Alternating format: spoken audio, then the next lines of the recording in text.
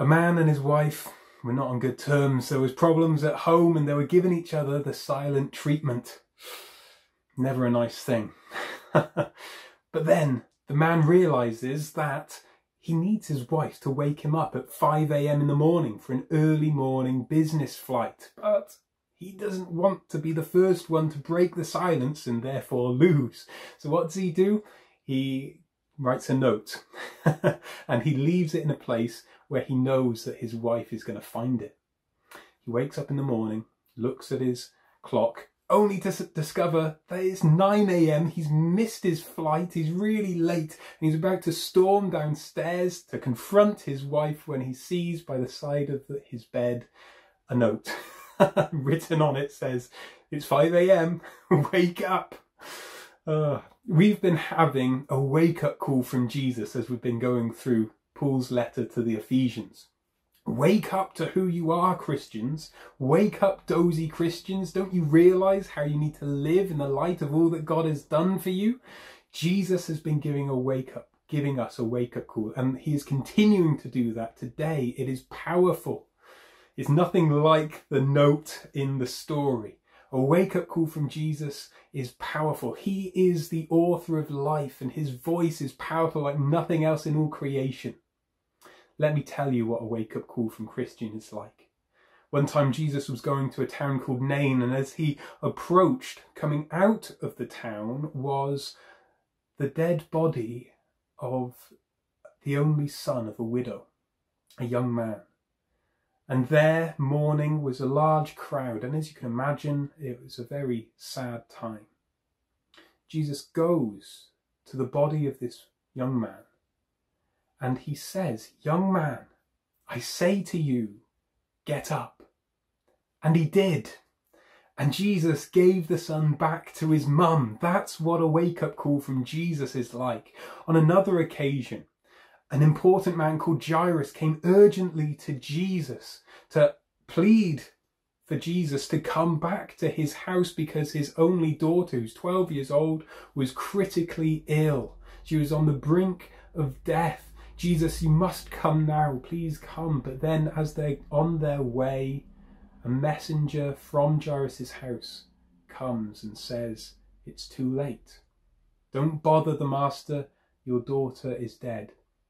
But to this grief-stricken, broken man, Jesus says, "Don't be afraid, just believe." And when Jesus gets to Jairus' house, he tells the mourners there to stop wailing. She's not dead, but sleeping. And they all laugh at Jesus because they knew that the girl was dead. But Jesus goes into the house, goes over to the still, silent body of the girl, puts her cold hand into the hands that crafted the heavens. And Jesus says to the girl, "My child, get up."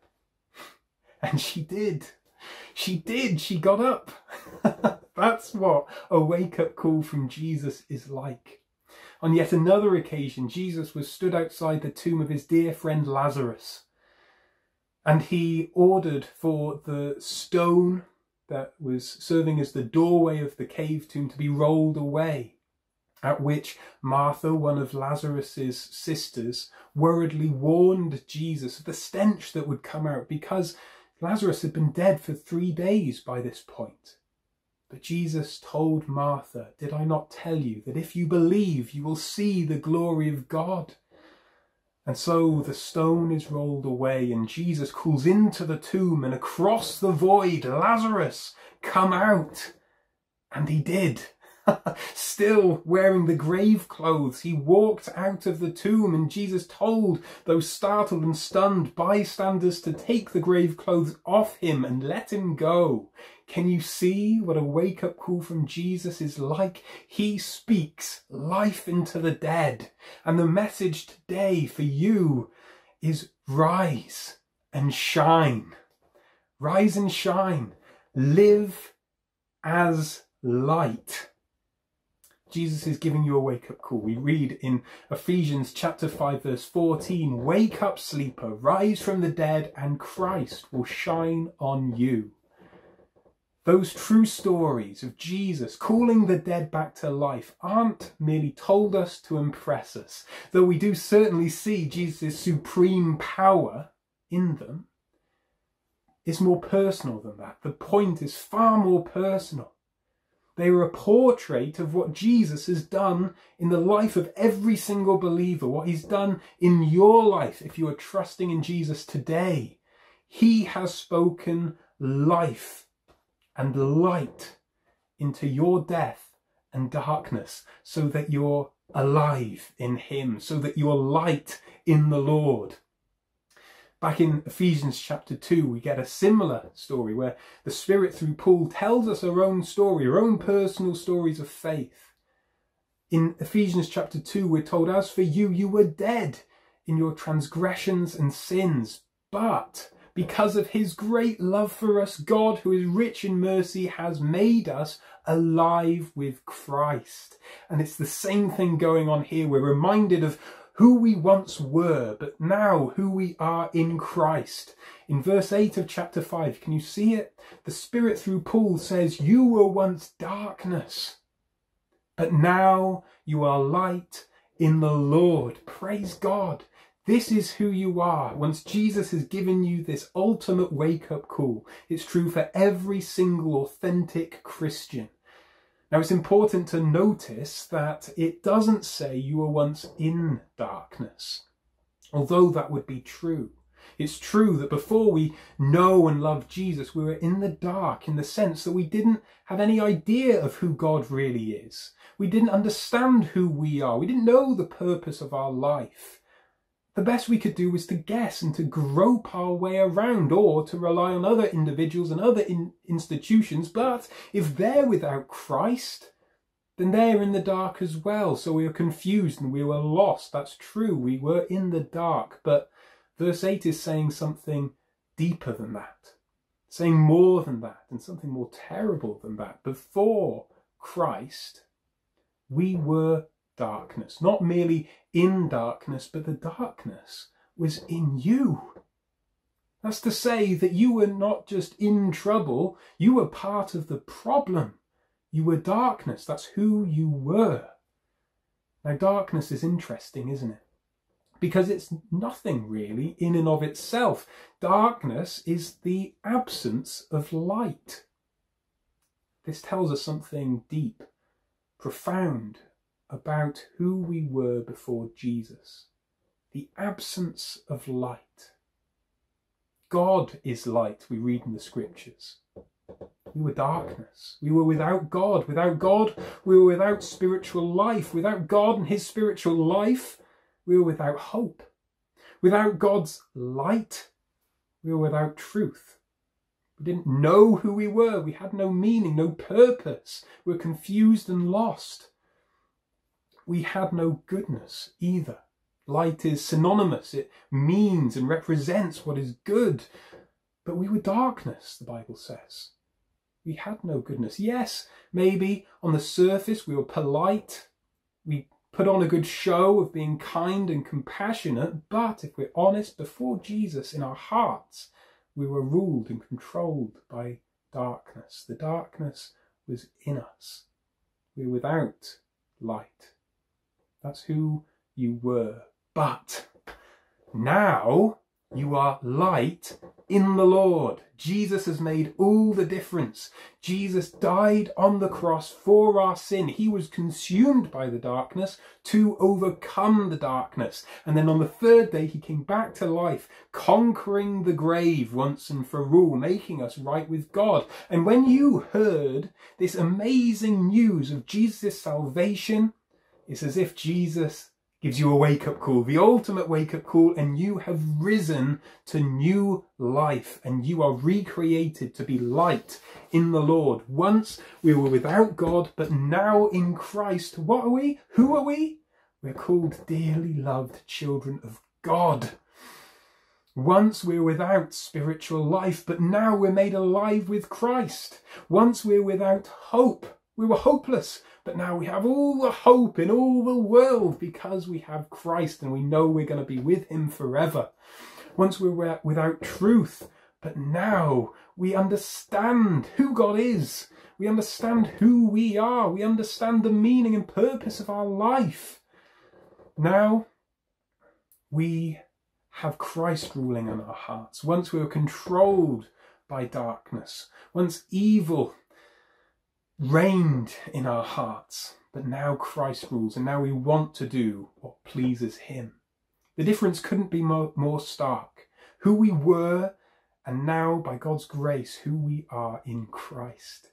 Darkness and light. When we talk about two entirely different people, maybe we use the phrase, they're like chalk and cheese. Have you heard that phrase? But if you think about it, chalk and cheese have quite a lot in common, don't they? But if you could make a list of absolutely everything in all of creation to decide what two things are most different from one another, then I bet it would be darkness and light. And that is the case. That is the picture of who you were.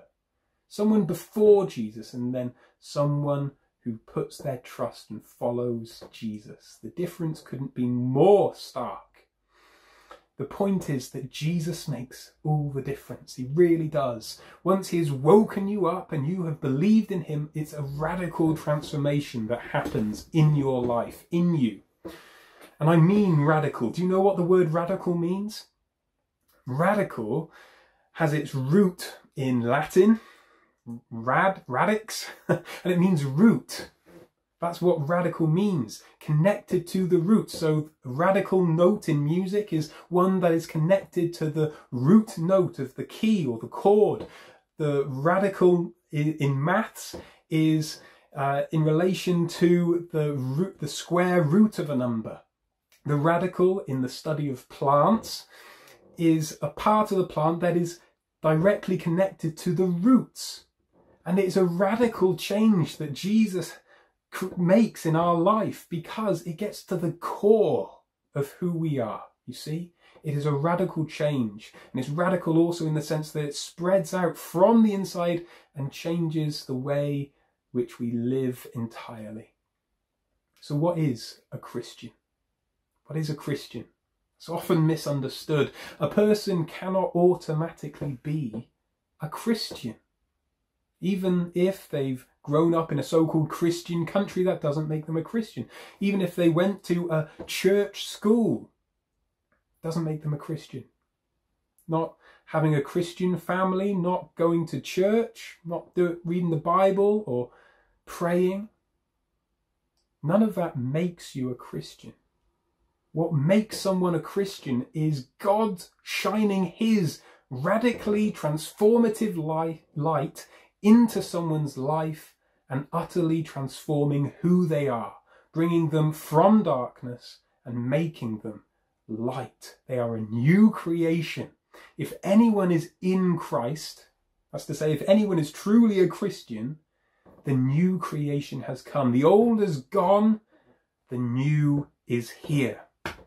Sometimes this change happens suddenly and dramatically, like the switching on of an electric light bulb. It's from one moment there's darkness, and the next there's brightness and light. It certainly was like that for the Apostle Paul, who wrote the letter to the Ephesians. As he was on his way to Damascus with murder in his heart to imprison or kill Christians, Jesus confronts him. Jesus met him on the road to Damascus in this dazzling light. And in that moment, there was a change. It was dramatic and it was sudden. And for some, it's a bit like that. But for many others, it's not like that. It's the same change. It is the same process of this radical transformation, but it happens in a different way. It happened in a different way for me. It was gradual. I can't pinpoint the exact moment when Jesus shone his light into my life and changed who I am. But I know that he has. It's often like that. Like it is in nature. With a sunrise. Just before dawn you get the faintest glimmer, faintest change in the atmosphere where it brightens. And then the sun appears and the rays flood the skies. And then it brightens and brightens gradually more and more until the full light of day arrives. Night gives way to day as the light vanquishes the night. So whether it's sudden or whether it's gradual, but a Christian is someone who has had this radical change happen in them by the grace of God. Jesus has woken them up, saying, arise, shine. Now maybe you're listening to this and you realise that I thought I was a Christian, but I'm not a Christian. And maybe you realise you're not a Christian, but you want to be alive to God, alive with Christ. Well, the ball is in your court. Yes, it's a work of God ultimately, but from our perspective, God says, well, it's over to you. The choice is yours. Will you have life in Jesus? Will you put your trust in him and follow him? Jesus said of himself, I am the light of the world. Whoever follows me will never walk in darkness, but will have the light of life. Jesus doesn't tell us this so that we would say, oh, that's nice. No, he tells us this because it's an invitation to follow him, to receive the light of life. But the question is, will you? Will you rise? Will you shine? Will you have life, trusting and following Jesus? Wake up, sleeper, rise from the dead, and Christ will shine on you. Focusing our attention back on Ephesians now, Jesus is giving us a wake-up call to dozy Christians. Christians who are light, they have had this radical change, but they've fallen asleep, as it were. They've fallen back into their old way of life. And Jesus is saying, wake up, realise who you are, arise and shine. It is possible for us to stubbornly cling to our old way of life, and it is not good. It is not good. We need to shine out. But by doing so, there is a real sense that we'll feel out of place in the world. We'll feel weird when we chat with friends and family and colleagues who don't trust and follow Jesus. Because it's like light and darkness. We're entirely different. We might look the same, we might sound the same, have the same accents, but as you live alongside them, you realise you're entirely different. You think differently, you feel differently, you have different priorities, you use your money in different ways, you make different choices which they think are bizarre. Maybe they think that you're bigoted or old-fashioned or whatever because you believe the Bible. I don't know. We stick out when we live out who we are in Jesus, when we're woken up. We're not to drift back. We're not to be like everyone else, although it's so tempting to do that. You are children of light, so live as children of the light. We must concentrate on cultivating goodness, righteousness, truth, not focused on pleasing ourselves anymore. Now caught up with pleasing our Lord, who's loved us and who saved us. It's awkward, we'll stand out, we'll show others up. But that's just what light does. It's not that we're trying to catch people out or make them look bad. As we live out who we are in Jesus, we will expose the works of darkness. I heard of a Christian lady who worked in a bakery, and the owner of the bakery had to install cameras to keep an eye on all the employees because food was going mysteriously missing. And the owner wanted to find out who it was. Didn't tell the employees, and I don't know how legal that is. But there we go, installed cameras, and it turned out that every single employee had been stealing food from the company. And every single employee got the sack because of it. That is, except for the Christian lady that worked there. The owner was stunned and amazed to see how this woman was incredibly trustworthy. Even when she thought that no one was aware of what she was doing, she proved to be good and righteous and true all the time. Now, I'm not saying, of course, that all Christians are thieves in this way. Of course I'm not. And of course, Christians do mess up in big ways. But this is an example of what it means to live as a child of light, committed to goodness, to righteousness and truth, pleasing the Lord. Then Ephesians chapter 5 verse 11 says, have nothing to do with the fruitless deeds of darkness, but rather expose them. That's what we're saying here. We're not trying to show people up because it makes us feel good, it makes us feel superior. No. We're to live out who we are. This is about living out our new identity in Christ. The fact of the matter is, as we do so, we will stick out like a sore thumb. I find it amazing. I find it amazing that Jesus, the light of the world, says to us who trust and follow him, you are the light of the world. That's what he says to his disciples on the Sermon on the Mount. He says, you are the light of the world. A city built on a hill cannot be hidden. Neither do people light a lamp and then put it under a bowl. Instead, they put it on a stand and it gives light to everyone in the house. In the same way, let your light shine before others, that they may see your good deeds and glorify your Father in heaven. You are the light of the world. Because we're in Christ, through faith, this is who we are. In the light of the world, we are the light of the world. You see the connection? That is who we are. And as ridiculous and foolish and pointless it would be to turn on a torch and then wrap it in a tea towel and then bung it in a drawer along with spare batteries and random bits of wire, as ridiculous and pointless that would be, no good to anyone. It's as ridiculous and pointless as us being the light of the world, but keeping our faith secret and living like everyone else, not committed to goodness, righteousness and truth and pleasing the Lord. That is a tragedy, a personal tragedy, and it's not the way that God wants us to live. So we need to wake up. Jesus says, arise and shine, live as light. Colin Buchanan sings in a very convincing Cockney accent, there is no such thing as an invisible believer.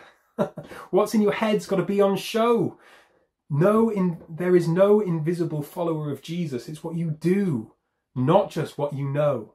You and me, can we be invisible Christians? God says no. If you're in Christ, you've got his Spirit. Folks gonna see it. Folks are gonna hear it. They might not like it, but do not fear. Let your love for God shine bright and clear. It puts it so well. Don't be an invisible Christian. There's no such thing. Live as light. Wake up. If your lives do not make it obvious that you're a child of God, there is a problem. As long as we think that sin and selfishness is the path to true happiness, and that following Jesus is hard, boring and miserable, we will never want to wake up. We'll always revert back to our old ways. Maybe we'll have a short season, maybe after watching a sermon like this one, and we put in some self-discipline and there's a change for a while. But as long as we think that sin is life-giving and following Jesus is miserable, we'll always revert back to our old ways. It won't last. Whereas knowing what Jesus is waking us up to will change us for good.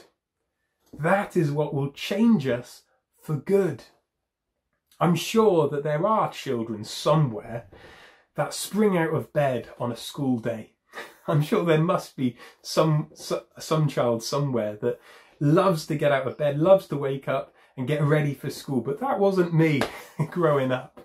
No, it would take my alarm clock and I'd put it on snooze a couple of times, and it would take my mum at least 2 or 3 visits to get me out of bed. Why? Why was it such an effort? It's because I hated the reason I had to get up, to wake up. On the other hand, On Christmas Day, it was an entirely different story. It wasn't my parents who needed to wake me up, it was me who was waking up the whole family and probably the entire street. Why was I so eager to wake up? It's because I loved the reason I had to wake up, isn't it? And that this is the great reason we have to wake up, to arise and shine. Wake up, sleeper, rise from the dead, and Christ will shine on you. It's lovely having the rays of sun on your face, warming you, isn't it? Especially in Wales, as it's a rare experience to have. But what is more glorious, more wonderful than that, is to have the radiance of the risen Christ shining in and through you. If you know anything true about Jesus, then you'll know that there is nothing greater than knowing him. What greater reason is there to arise and shine than to have this promise that Christ will shine on you, to know him better? Jesus is saying, wake up, know me more. Let's know him more. Let's live like him, be committed to goodness, to righteousness and truth and pleasing him. And finally, wake up, rise and shine also, not just to know Jesus better, but also to make Jesus known, to make him known to others. You see, there's this chain reaction that happens. Jesus, the light of the world, shines the light of God into our lives, and there's this radical, transformative effect that happens at the core of our being, and that shines out into all of our lives, changing the way that we live. But we aren't the end of the chain reaction. That's not the end of the story. As we shine out, God shines his light through us into the lives of others who are darkness. And then Christ shines in them, and they are radically transformed from the inside out, and they have their lives utterly transformed, and they shine God's light into the lives of others. Can you see this chain reaction that occurs? As Jesus says on the Sermon of the Mount, let your light shine before others so that they would see your good deeds and glorify your Father in heaven. I've heard many testimonies, many personal stories of how people have come to faith in Jesus, which include the powerful impact of seeing authentic Christians living in a strange but glorious way. A strange way because it's so different to the way of living that they were used to seeing. But it was glorious at the same time, and that had a powerful impact on them. And it was key to them coming to faith in Jesus for themselves. May we live as light. Arise and shine. Live out who you are. Live in this strange and glorious way.